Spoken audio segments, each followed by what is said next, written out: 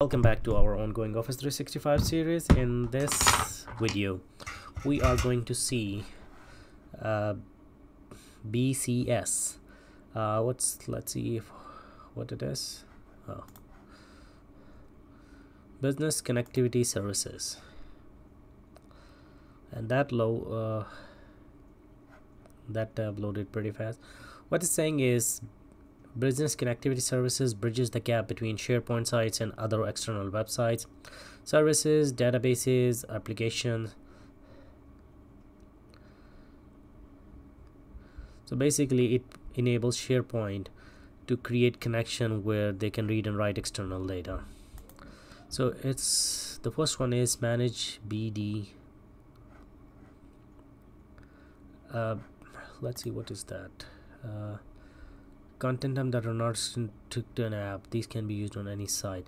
So first one is it's not for a specific app, it's for everything. BDC models and external content types.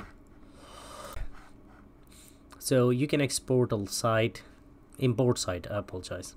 External content type, it's a model, it's a system or content type. You can specify it. There's nothing here. We can only import.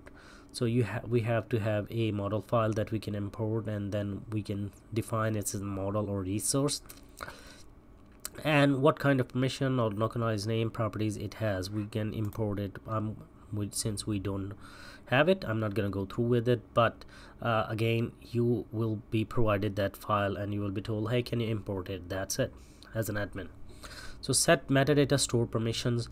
I told you metadata is if you have blocked, or if you have for YouTuber, most of the YouTuber would know that the tags that you enter that defines your channel, and they say it help people find your content easily, add tags, and you like to add your city name, state name, something like your name or your certification, all that, they are metadata. They like, that's another name, and basically through that they know that this page is about you and what you have, all that. So we can add a metadata, like for example, if I add Ohio and press enter or add, it should get added here. Not exact match or found. Oh, again, account group, or I'm sorry, it says account group or type, or so we can find a group, and then from there on we can add the permissions and all that. So store permission, oh, this is for the permission, not to add the metadata. I was wrong. So this one is a little bit, where is the water? So you're gonna add actually a person, account or group, and then they are the one who gonna manage it for you, permissions like. And the other one is configure. So this is all about the metadata, or for that profile page creation, like they can create a profile.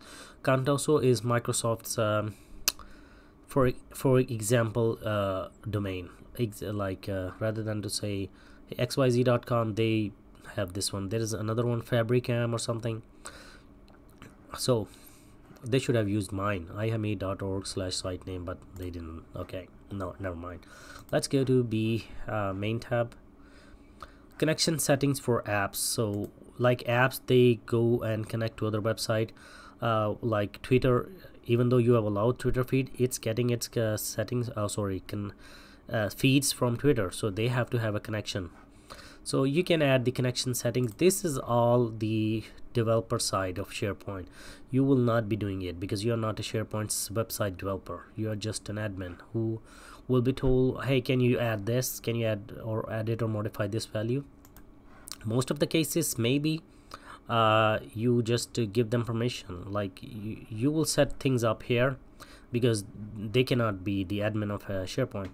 So they will tell you what need to be done, and you will be doing it, and the team will handle it on the SharePoint sites thing. So you can add the connection setting, you can name it, they want the address, URL of that, and then authentication, what kind of authentication is necessary once this URL is accessed.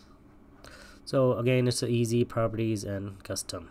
Let's go back to Last one is manage connection to on-premises services.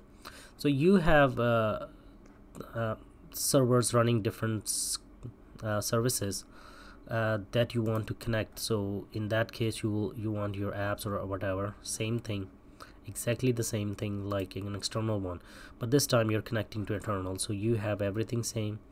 Internet facing URL, what's the internet facing? So external internal users are always different than external. Like internet facing URLs, they have like something easier to ihamid.org, but internal could be like a server name slash folder and this, and finally the exe or script or whatever, or database. Client certification, like if you want to give the SSL certificates provide, you can do that, and that's how the web browser goes from HTTP to HTTPS. So it's really easy. That is it for the business connectivity services. Nothing for us, but I had to so let's wrap this video here. If this video has helped you, please rate, comment, subscribe, share, and see you in the next one.